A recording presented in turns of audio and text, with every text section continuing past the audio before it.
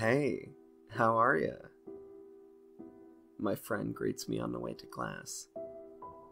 We share the same route to university every day. I'm fine. How about you? I'm great.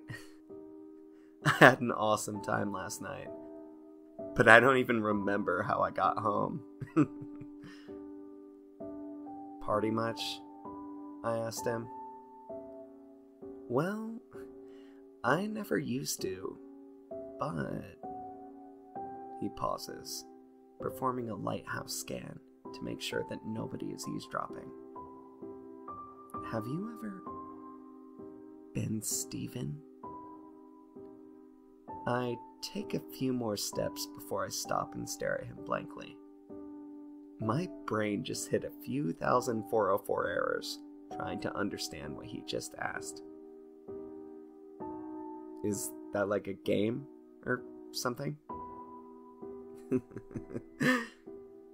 He starts laughing so hard that he can't even contain himself.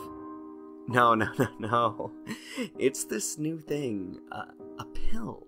You take it and you become Steven. What? And bro, Steven passes all the tests. He's been around since forever. That just doesn't sound safe. How long does it last? Oh, just a few hours, and it totally works for hangovers. Glaring at me with a broad smile, he tosses me a napkin wrapped into a ball. Try it out. Thank me later, he says, rushing to class. A few minutes later, I walk into my own class. For those who have recently arrived, we have a pop quiz worth 25% of your final grade. I audibly gasp. I haven't studied at all for this. I didn't expect a quiz, nothing like this. Oh, just a few hours. The words echo into my mind. I retrieve the rolled napkin and undo the tape, revealing the white, glossy pill. My grades are important to me. This is my future. Without much thought, I take it. The sweetness causes my mouth to water, creating enough saliva for me to pass it down. As I'm extremely self-aware, I'm waiting to feel the effect. A few minutes pass.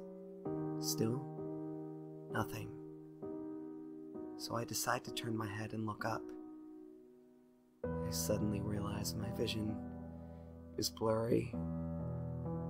I can turn my gaze and look anywhere I want, but it's just that I feel like I'm dreaming. My vision, it feels artificial. I can't even see my nose. It's like a game. I try moving, but I can't. Suddenly, my arm shoots upright. A thundering vibration gushes over me, making me feel extremely uncomfortable. I realize that my body is speaking, but the reverberations are so vivid and intense that I can't even make out the words. I can only direct this blurred vision. I have lost control of my body.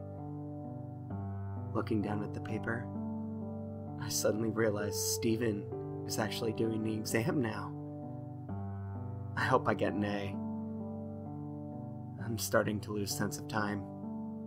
I decide to sleep and wait for the pill's effect to end. After just a few hours, I lose the rest of my senses. But I know my body is still out there somewhere.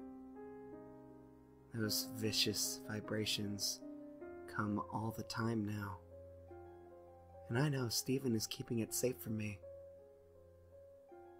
After all,